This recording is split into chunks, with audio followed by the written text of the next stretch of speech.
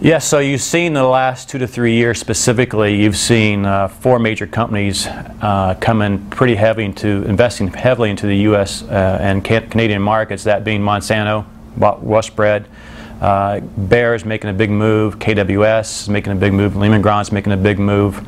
And of course, there's already pioneers already in the wheat business and the soft red and white and soft white business. So you're going to see a lot more private investment.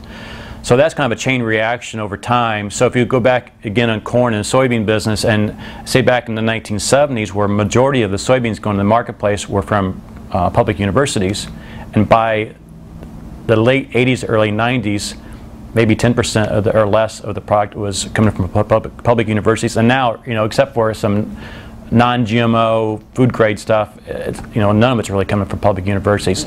So now, so you jump maybe 15 years ahead in the wheat business.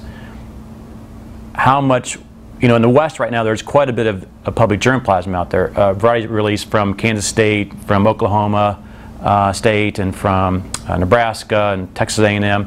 So, how relevant will they be going forward on variety releases 15 years out? Now you have all this private investment. I think you'll see the private investment will really start dominating the varietal releases as well. Like it is in every other. Like it is at every other crop over time. Right.